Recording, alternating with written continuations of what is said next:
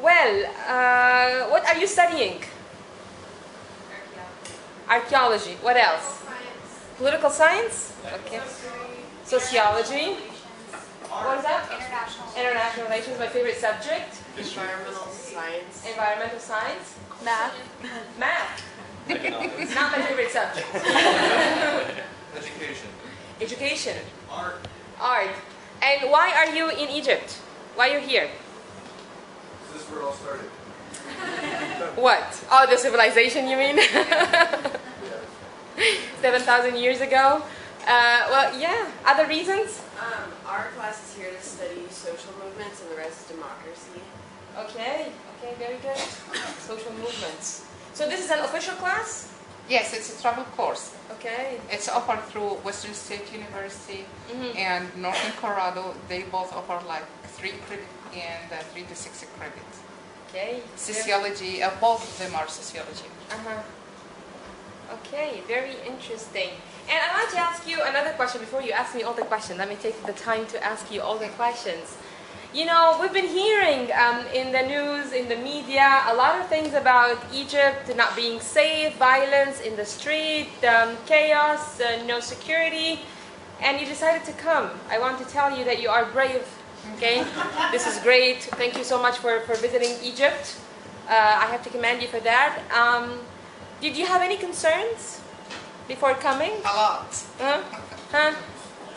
About security? Safety? Yes.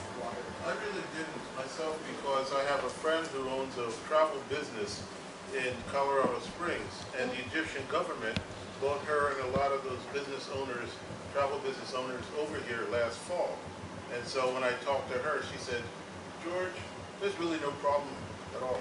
And she enjoyed herself, and so I had no problems in coming here and bringing students and so forth. Okay.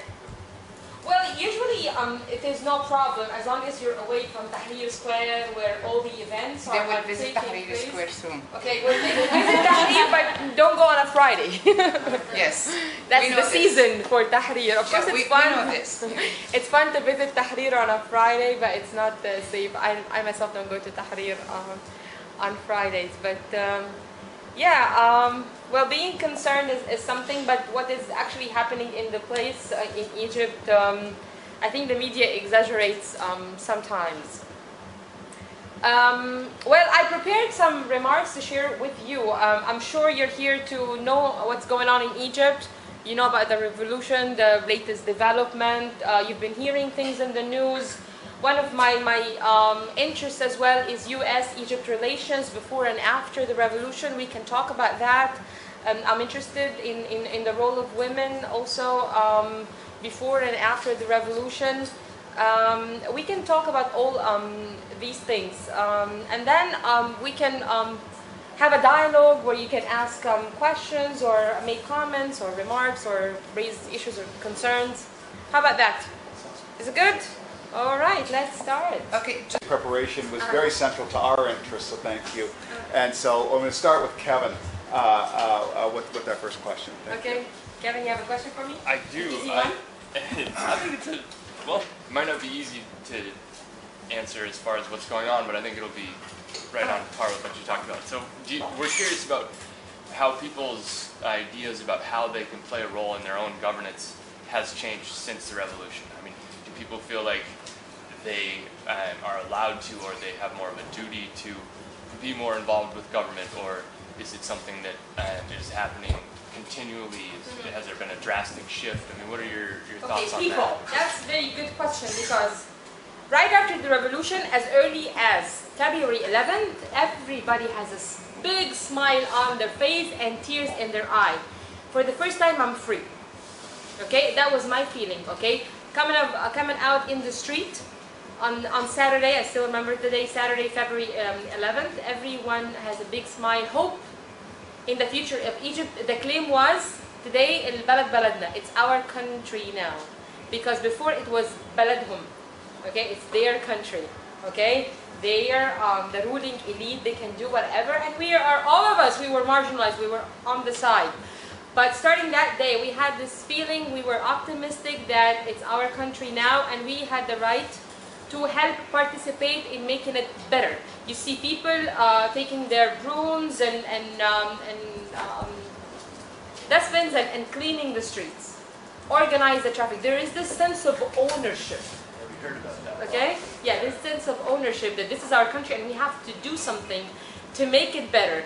But as days went along and depression after depression, problem after problem, some people are kind of depressed. Okay? A lot of people are on the verge of giving up or losing hope in democracy.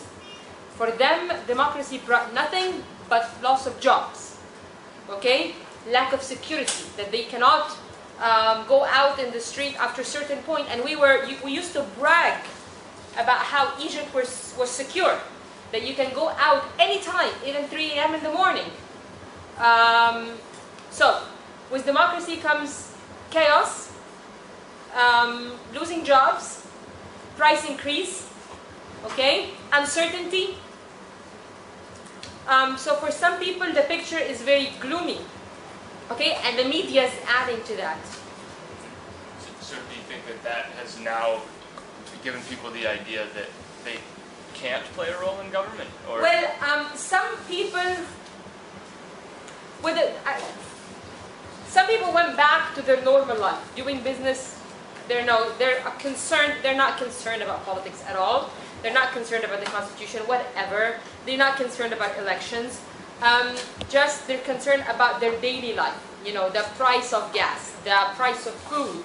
Okay, this is their daily concern, and they have the right to be concerned about this. And I actually blame the political elite for not addressing those concerns. Okay, we're leaving the people alone to struggle. Okay, with the price increase, with finding gas, with the problem of electricity. So they have problems on a daily basis.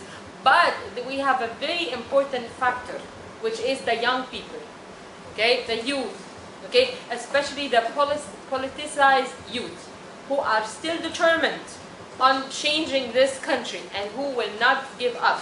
That's why even if people are not engaged in the formal politics, like political parties, because political parties are dominated by the old paradigm, the old elite still are dominant. I receive complaint from some political parties. You know what, Dr. Riham? The young people, the young members of the party, they stormed inside the headquarters. Like, my question was, did you include them? Are they included in decision making? No. Like, okay, you got your answer. That's why they stormed inside the building. Okay?